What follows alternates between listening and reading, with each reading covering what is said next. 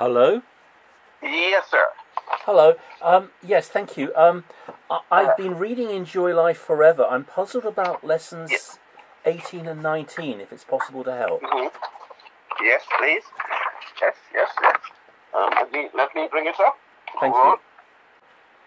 It's lesson 18 on page 75. Thank you. Yes.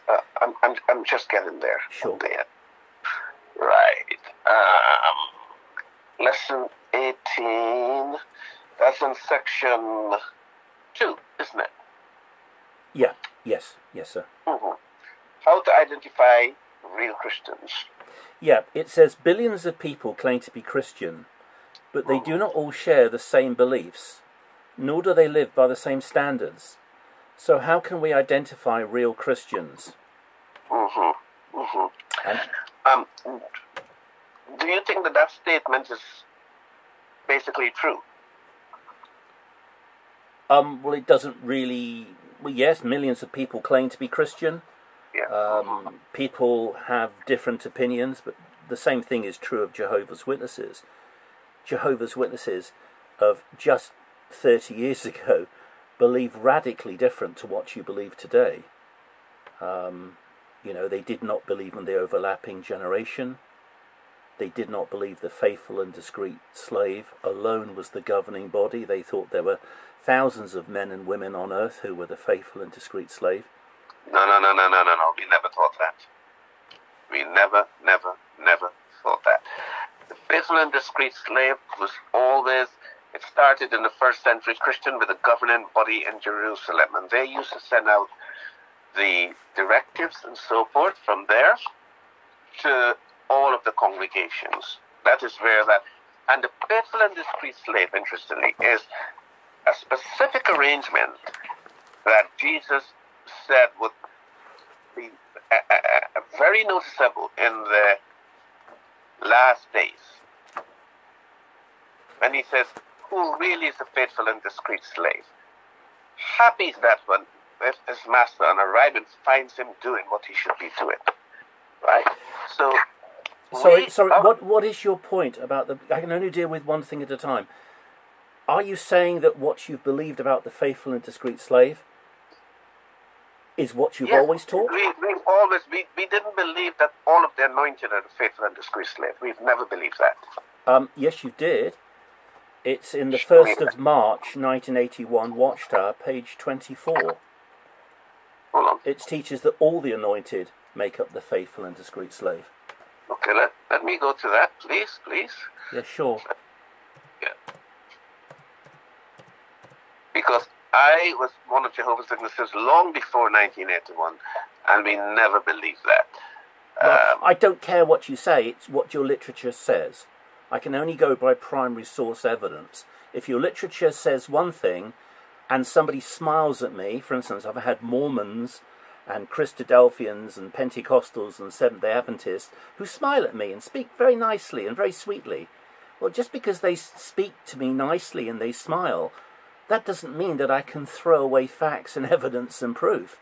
If their literature says one thing, for instance, the Mormons teach that Jesus is the brother of the devil, all right, he's a spirit brother of Lucifer, then it doesn't matter if they smile at me and say, oh no, that's not true. That's what their literature says.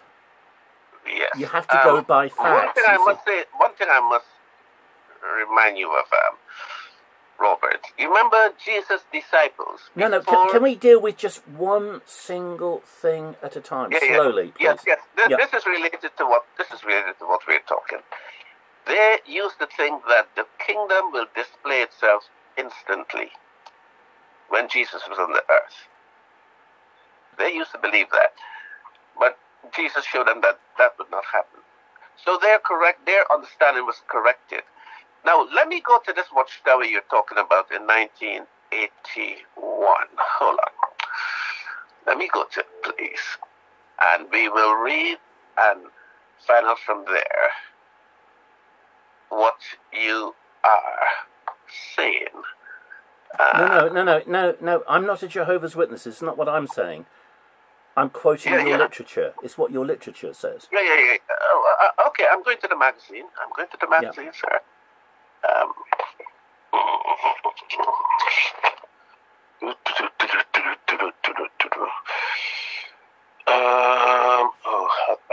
how do I get there?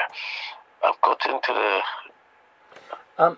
It says 1st of March 1981, Watchtower, page 24. Witnesses of Jehovah understand that the slave, which is earlier defined as the faithful and discreet slave, is composed of all anointed Christians as a group on earth at any given time during the 19th century since Pentecost. Accordingly, the domestics... could you please let me finish my sentence? Accordingly, the domestics are these followers of Christ as individuals. So it's saying that the anointed Christians, male and female on earth, right, are the faithful and discreet slave. That's what you were teaching in 1981. No. Let me just put the clarification of what that means to you. All right, and as one of Jehovah's Witnesses, it's March 1981, right? Yeah. March 1981. Which is what's happening here? 1981 March. Oh my goodness. I'm getting my. I want the Watchtower. Yeah, let me scroll down to the Watchtower. I was on the Awakes.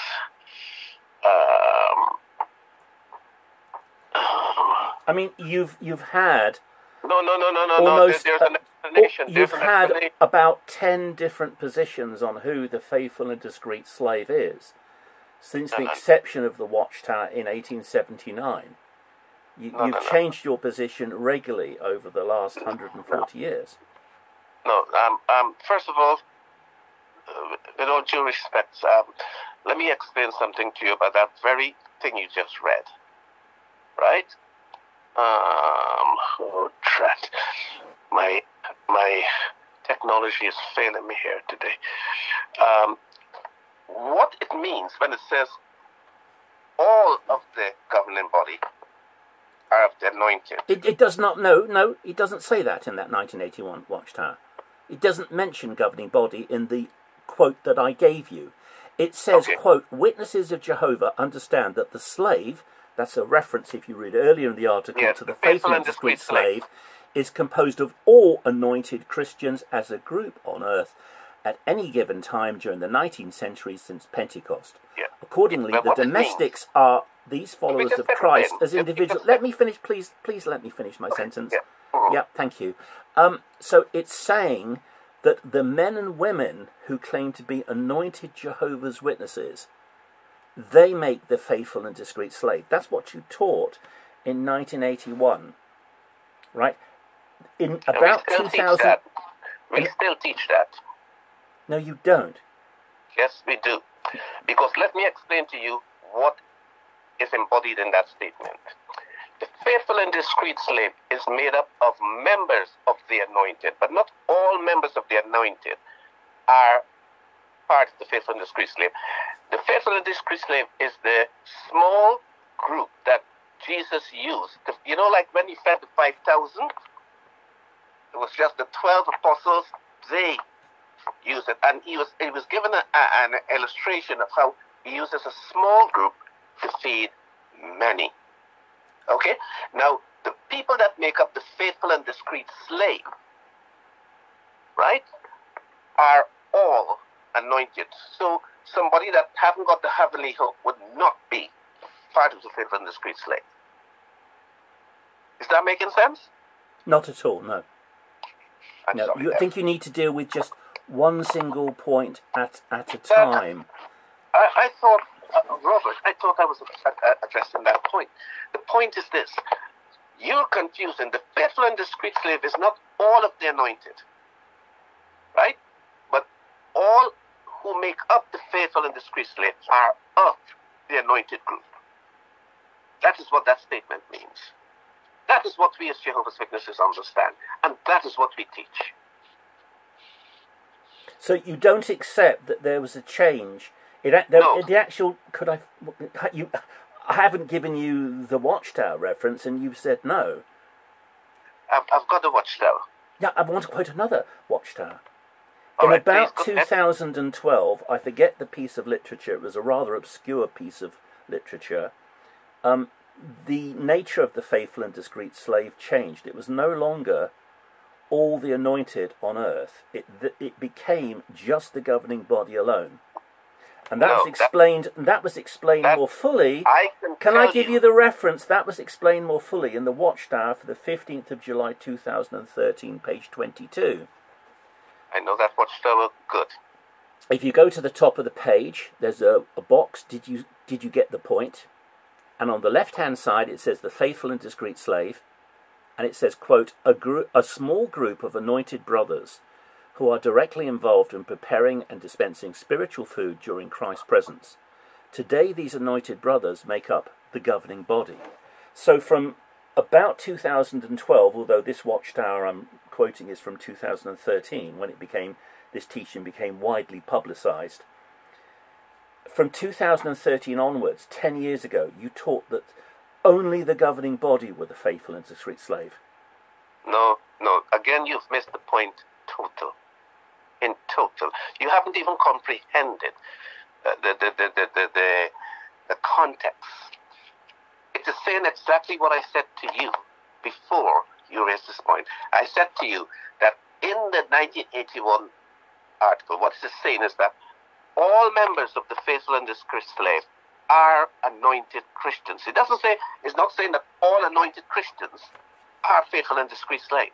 Because faithful and discreet slave is a special little unit, if you like, that Jesus uses to dispense food at the proper time. That Watchtower in 1981 is saying that all of the anointed Jehovah's Witnesses on earth, male and female, make up the faithful and discreet slave. Listen, Robert, do me a favor. You pick up the phone and call 1,000 Jehovah's Witnesses from every I've called 2,500, not 1,000. Right? Good, and you will find none of us. Every one of us will give you the same explanation. It is not saying that all of the anointed are of the faithful and discreet slave. It is. Watchtower, 1st of March 1981, page 24. Witnesses of Jehovah understand that the slave is composed of all anointed Christians as a group on earth at any given time during the 19th century since Pentecost. That was what you taught in 1981. All men and women who claim to be anointed, they together, all of these thousands of anointed Jehovah's Witnesses, they make up the faithful and discreet slave. But that was changed in 2012, and I quoted a Watchtower from 15th of July 2013. That was done away with, and there was a change that only the governing body were the faithful and discreet slave from about 2012 onwards. We do not believe that, my friend. You don't believe what? What you're saying. Okay? You don't believe that the governing body alone are the faithful and discreet slave? Are you saying I'm wrong about that? We don't believe that the governing body alone are the faithful and discreet slave. We believe that all members of the governing body are of the faithful and discreet slave class. And do you believe there are other anointed Jehovah's Witnesses on earth today outside of the governing body who are of the faithful and discreet slave? No. The faithful and discreet slave is one. Okay? They don't have two faithful and discreet slaves. Jesus didn't say that faithful and discreet slave. Who comprises the faithful and discreet slave today? Who makes up the faithful and discreet slave today? The governing body. Well, that's what I said. Headquarters. That's what I said. That's exactly what I said. No. Sorry, you caught me there. I should have thought. The faithful and discreet slave are made up of all those who have the heavenly hope. They make up the faithful and discreet slave. So you're saying there are people who are not of the governing body who are of the faithful and discreet slave on earth today? No. Oh, hold on. Say that again.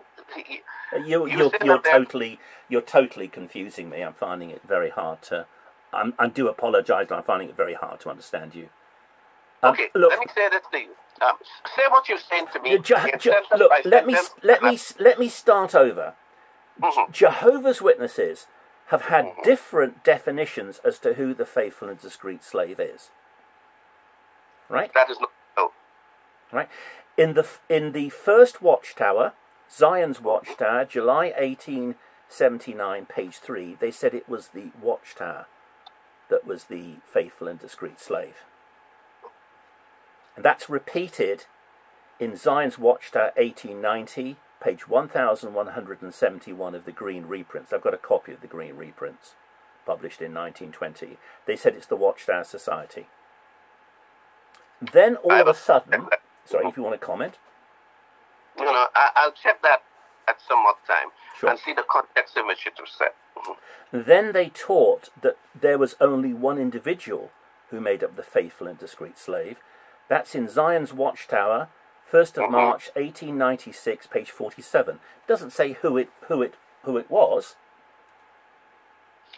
It just says one individual. There was an explanation. That is the time when Brother Russell said that, you know, what used to happen is that when they printed the magazines, they used to have the names of the persons who contributed the article, right? But how they used to do it, they used to get together, see what the scriptures say on the subject, and one of them took the lead in writing it. So Brother Russell says that we must take the names away. We're not going to put names. I don't care. Seriously, I don't care. I'm not interested. I'm only focusing on the faithful and discreet slave, which in 1896 was one individual. Listen, Robert, we don't have a problem saying we adjusted our understanding of that because it became brighter. Okay? Well, just be honest with me. Tell me that, yes, you have changed your position on who the faithful and discreet slave is. Now, Pastor Russell died on a train, Halloween 1916, right? After his death, several pieces of Watchtower literature, quite a few, stated that he alone was the faithful and discreet slave. That's in a copy of the Finnish Mystery, the first edition published in 1917 on page 5, and also on page 418 states that Pastor Russell was the faithful and discreet slave. Do you want me to read that to you? Do you want me to get it and read it? No. What, I remember something about this. You remember what I said to you? That Brother Russell said to take the names away because this food that they're sharing is from the faithful and discreet slave. I don't care. That's not what I'm talking about. I'm talking about who is the faithful and discreet slave. Robert, can I just tell you something that my grandparents told me? They said to me that some brothers did promote that Brother Russell was. I don't care what some brothers said. I'm only interested in primary source evidence. I don't want to go by videos or what people said or what somebody's grandfather said. I'm only interested, and I'm only quoting Watchtower material. Go ahead. Yeah. But Watchtower material have been changed. I know that. That's the point I'm making. Yes, in 1920, right? Yes. In 1920, for instance, I've got a scan here. I don't actually own an original copy of this, but I've got a scan because I've got the PDFs. Watchtower, 1st of April 1920, page 101, and it says, "No one in present truth for a moment doubts that Brother Russell filled the office of the faithful and wise servant, whom his Lord hath made ruler over his household, to give them meat in due season." Matthew 24:45. Now, I can quote other Watchtowers and literature at the time, but I've given you two. The Finnish Mystery, page 5 and page 418, say Russell was the faithful and discreet slave. You're talking about, and we've corrected a lot of understandings from that time. I understand that, but all I'm saying is, at the time, you taught that Russell was the faithful and discreet slave. That's the only point I'm making. I know you've changed your position now. Okay, yes, we have. Right. In 1927, 15th of February Watchtower, pages 55 and 56, it would take me a while to dig those out and find them. It's not C.T. Russell who's the faithful and discreet slave. Instead, it's Jesus together with the entire body of Christ. So there's another change. I don't know about that. I don't know about that one. Right. I'll have to look at that. Look, I'll tell you something, Robert. I would say to you quite freely and honestly that we have in the past, had things not 100% right. Right. Then my point is, were these people real Christians? In time corrected us. Yes, but were these? I don't care. Were these people real Christians who got things wrong? Because your book, Enjoy Life Forever, if you read paragraph 1, 2, and 3, it seems to imply that real Christians base their beliefs on the Bible. Yes. Now, as the early Bible students, the apostles had things wrong. Give me an example of that. When they thought that the kingdom would display itself instantly. No, you're talking about before they were infilled with the Holy Spirit at Pentecost. Matthew 24, verses 1 and 2 is before. Let me just tell this person I'll call them back. Just hold a second. Sure. You've been placed on hold. Please wait. Robert. Yes. Yes. I've got an urgent congregation matter to attend to now. Okay. Somebody just called me. Okay. Yeah, but listen, Robert, we have made mistakes. But we don't hide behind the mistakes. We said, yes, we had it wrong. And you know what? We showed a scriptural correction and the way Jehovah's Spirit in time puts us right. Right? We don't have a problem with that. We're imperfect. We're not inspired. The Watchtower is not inspired. The Bible is inspired. And we have to understand the Bible. And that only comes with Jehovah's time and when His Spirit opens up that understanding to us. Yes, your book, Enjoy Life Forever, paragraph 1, says this means that real Christians must obey Jesus' teaching. And just as Jesus relied on the scriptures to support his teachings, real Christians base their beliefs on the Bible. Yep. Right? So real Christians base their belief on the Bible, yes? Yep. Yes. Right. We both agree that Russell and Rutherford taught error regarding who the faithful and discreet slave is. I'm not saying I agree with your present position, by the way, but if you're... Robert, they differed from your... So how were they real Christians? I'll tell you what, I've got somebody waiting for me on an urgent matter. Okay, get back to me then sometime. Good. Okay, right. Bye-bye. All right. Bye.